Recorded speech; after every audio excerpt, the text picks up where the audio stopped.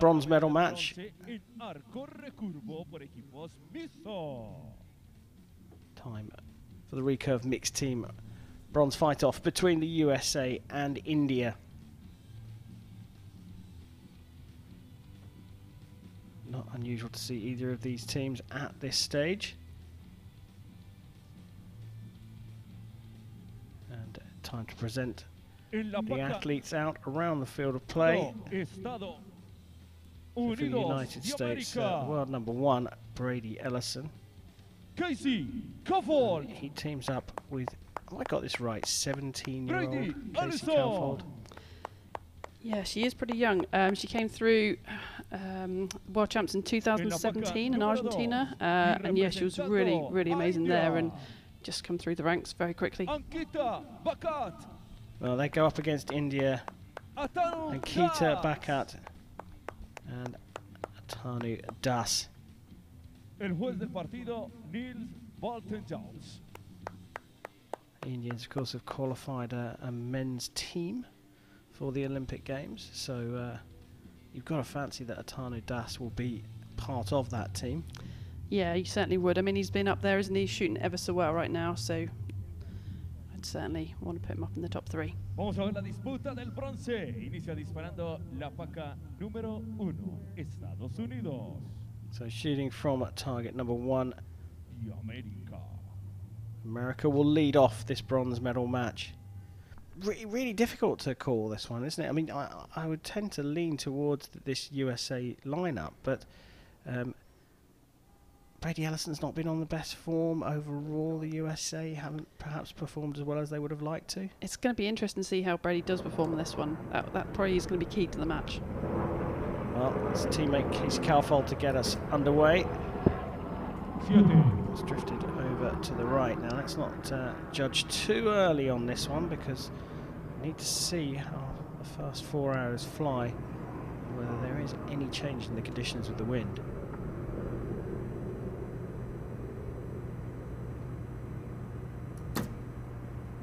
There you go, Brady. So Brady's solid, straight in the 10.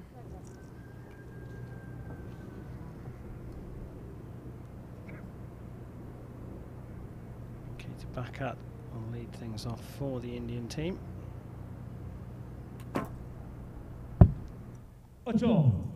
Interesting, she's gone the opposite direction. So, you know, I think this is down to archer error rather than conditions.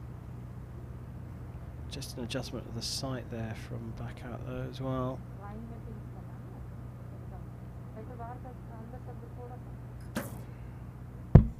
Good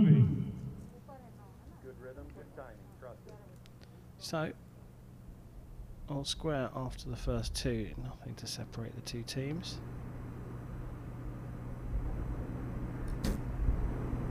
Yep, there you go. That was good timing.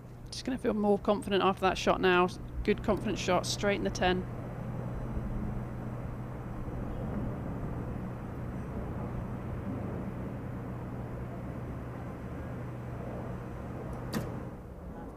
Yep. Oh, good solid finish from the USA, a 37 for them. So 2 10s required here for India, just to draw level.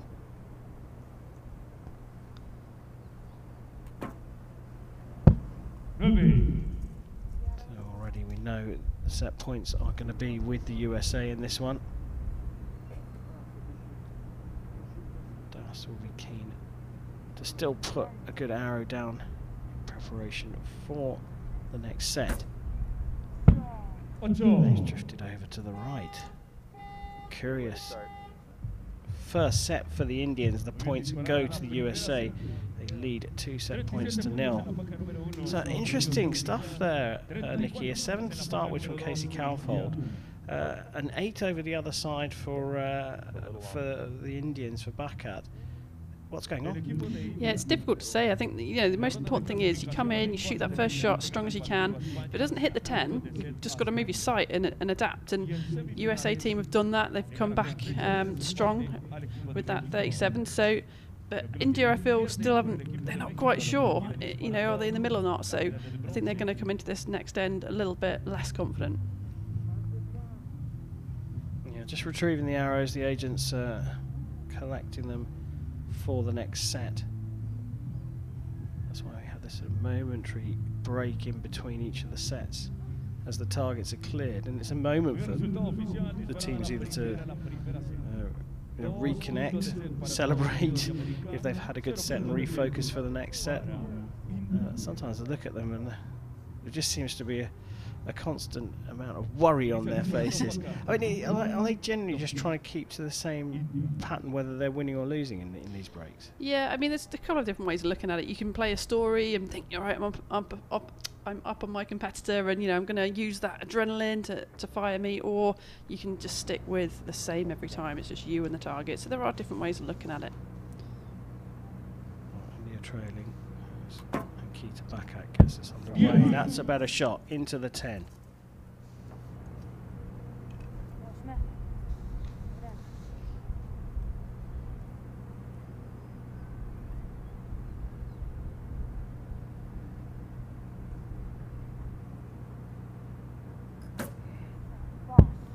Oh, great start from India. The start of the fight back potentially.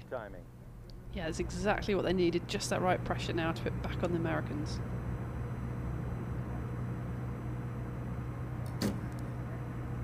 Didn't look happy with that, and that's why. Straight right. Drifted right again, just like her first arrow did.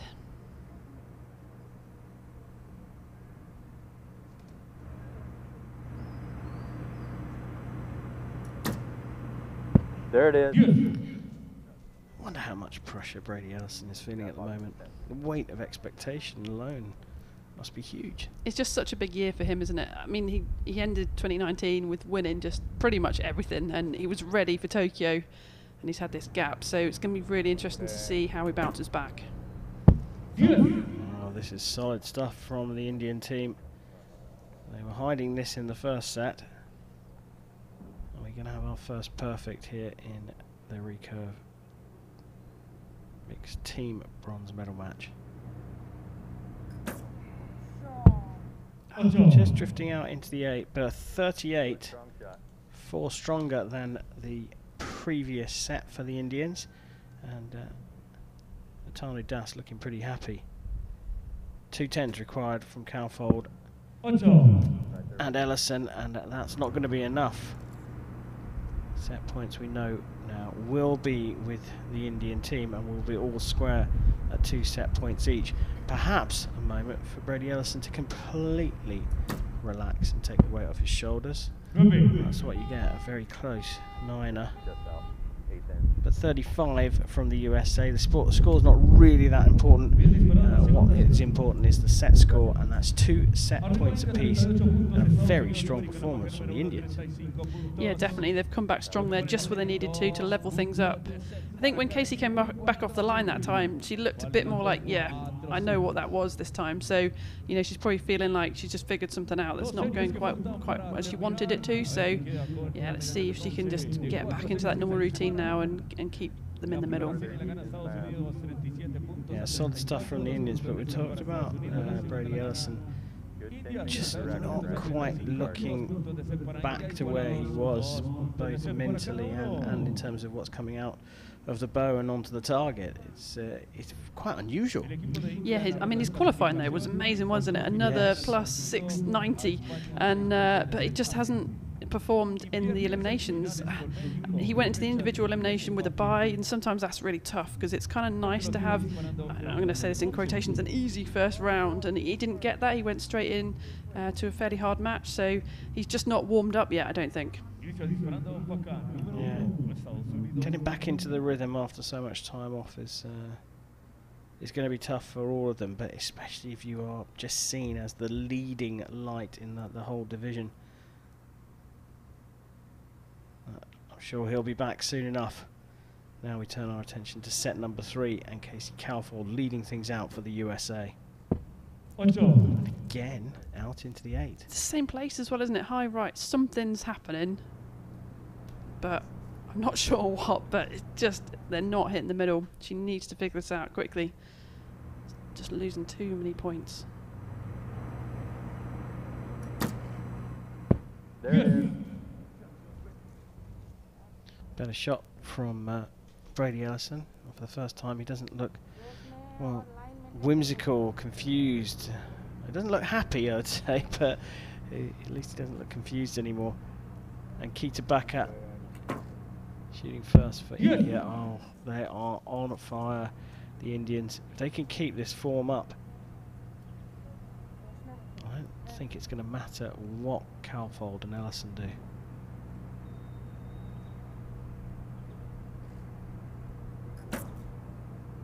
Yes. Solid shooting, isn't it, from both of them? That's exactly what you need. Both male and female archer bringing it with the 10s. Every point matters. Gone out the other side, clipped the line for the 9, so will get a 9 for that one. Ellison needs another big shot here to just put some kind of pressure on India.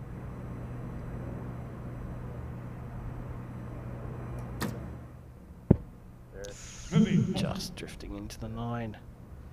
So 36. You don't want to be too harsh on Casey Calfold. She's just 17 years old, so plenty of time to build up her experience, but drifting out into the 8s in the last 2 sets has caused the USA some problems. Wow. Now it's Ankita back at drifting out into the 8. Same again as well. Yeah, I just don't think these conditions are causing these problems. I think it's just probably a bit of the jitters, bit of the nerves back on this stage once again. No problem for Atanu Das. The points go to India in the 3rd set. They lead 4 set points to 2, having trailed by 2 set points after the first. This is a tremendous performance from India, and just the trajectory you want to go in through a match. Yeah, definitely. They're just looking more and more solid every end, aren't they? They've really sort of dialed into the middle. Yeah, they had that just one poor arrow that end, but you know, it's a really great performance from them. Just take a look back at Nikita back at. She put it in the 10 to start that set. And look at that, followed up by her teammate. Casey Calfold had shot an 8 to start things off for the USA. Ellison shot a 10 and a 9, that 9 just seeing that set out. 36 points for the USA, 38 for India. So India get the set points. They've come from 2-0 down to lead 4-2. This for the bronze medal here in Guatemala City in the Recurve mixed team event.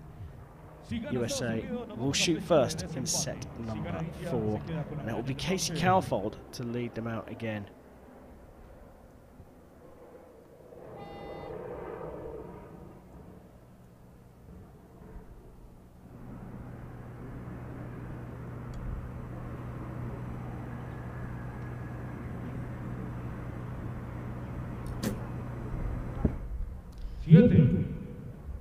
This time a high arrow. Just looking really disappointed, and I don't think she really knows what is going on there.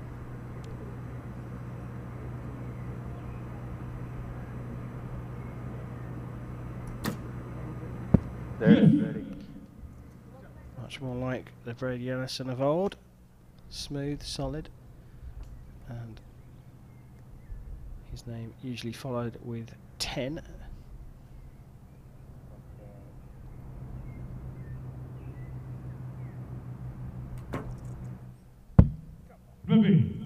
Just dropping out into the 9 there. She's performed solidly as well. Only dropped 4 points across the 4 sets.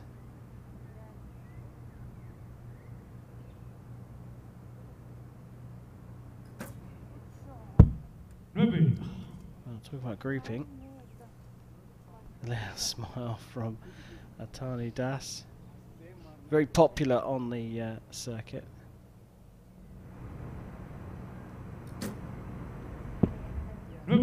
Better shot from Calfold into the 9. Now you've got to say Ellison really must be thinking about a 10 here, just to give some glimmer of hope for the USA. Into the 9s, so 35 not happy.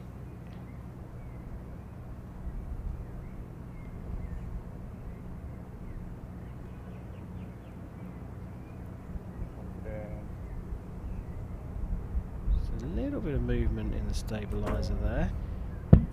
Oh, gets away with a 10 though. So as you can see, a 7 now is all that Atanu Das and India need to take bronze here in Guatemala.